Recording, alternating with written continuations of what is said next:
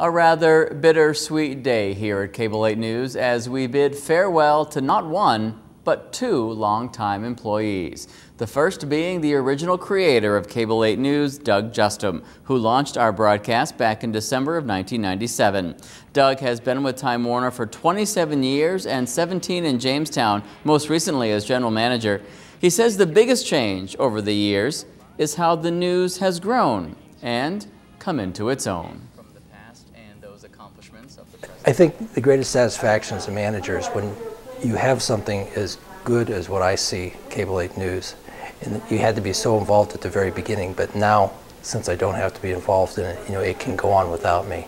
And that's a great sense of satisfaction, because I think as a manager, to have something that can live on without you is really a testimony to the product itself. Doug adds he's also proud of the content shared with YNN Buffalo and the new audiences our stories reach. And at the end of today's broadcast, we will say goodbye to Cable 8's Jade Boyce, but as for Doug, all of us here owe him a great debt of gratitude for creating this broadcast, giving us the freedom to run with it, and for providing us the opportunity to work in this industry.